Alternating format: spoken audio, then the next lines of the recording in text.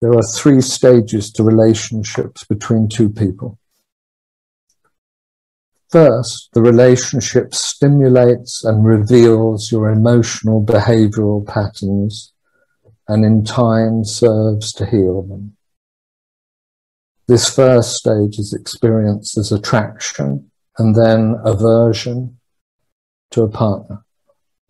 Really, it is your wrestling match with your relationship to yourself, intensified in the mirror of the other. Mostly, you don't experience the other, and if at all, only minimally. The task and the challenge is to see and own and love yourself. Thus, relationship in the first stage is a movement into separation. This separation allows you in time to truly relate to each other interpersonally.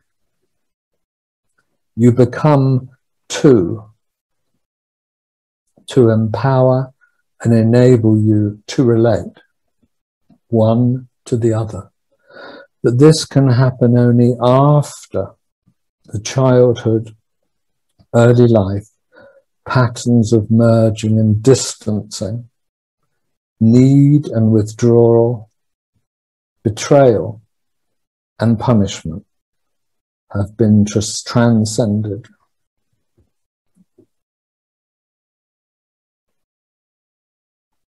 The second stage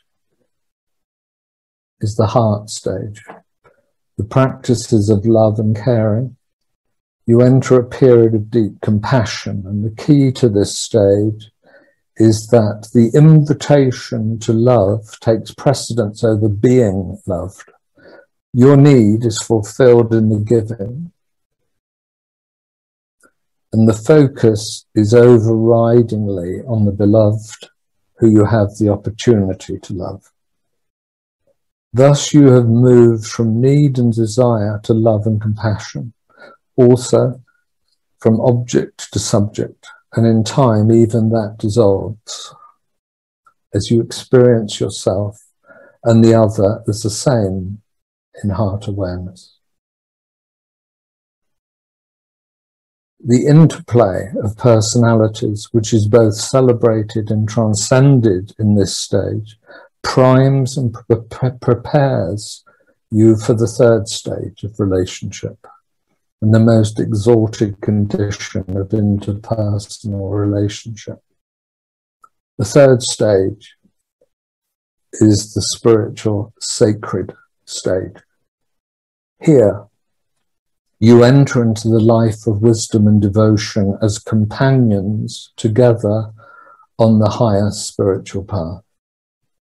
No longer the focus of each other's neuroses, and the path through the healing of the opposites in you, and with the long and exhilarating test of heart challenge, awareness and compassion behind you, you enter into spiritual devotional awareness practice in earnest, seriously, sincerely.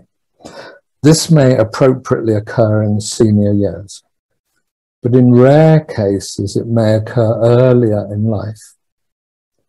There is usually a foresight with signs of this destiny, and this may be helpful for you in your inward preparations. At each of these stages, naturally, there is the choice or opportunity to break or to go onward. There is no law that says sustaining the relationship is better than the alternative. But through the renewal of inner commitment and inner vows, the relationship is refreshed and replenished. When the break is chosen or given,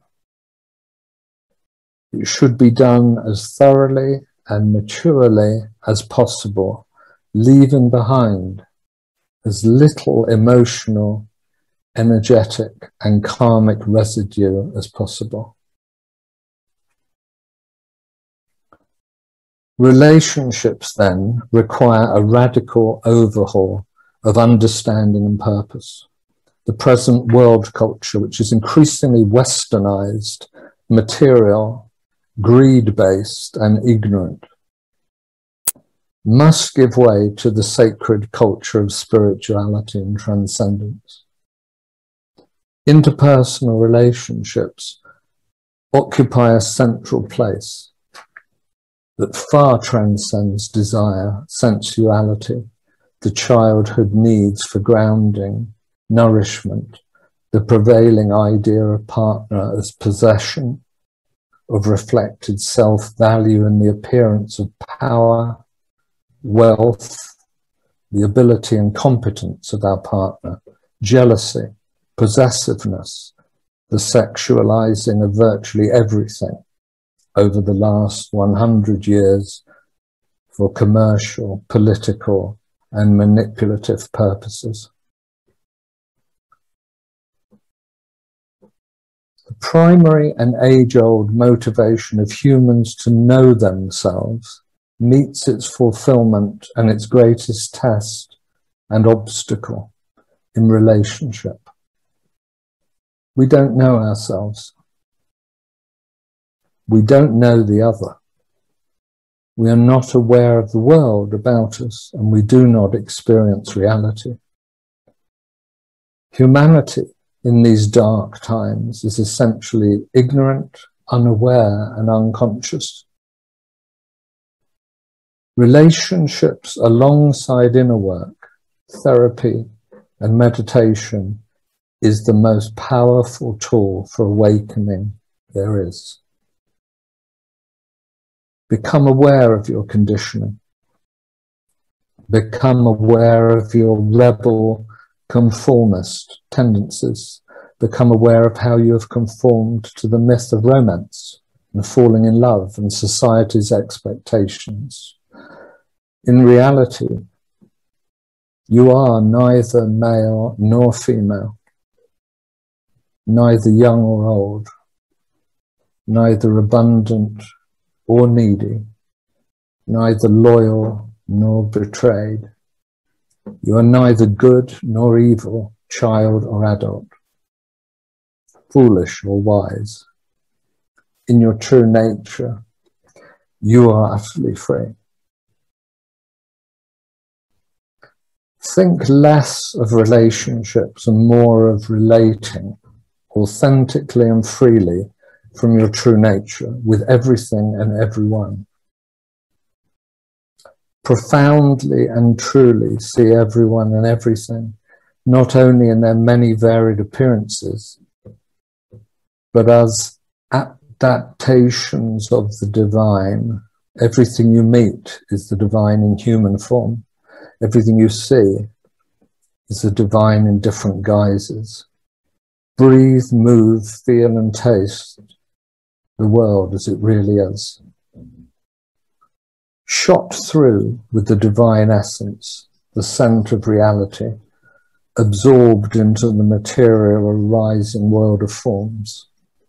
Relating like this, through your awareness of the vital breath to the witnessing of the all-absorbing world of the reflected absolute, to your spiritual practice of being with all others as manifestations of the divine, is your constant, unwavering alignment with freedom.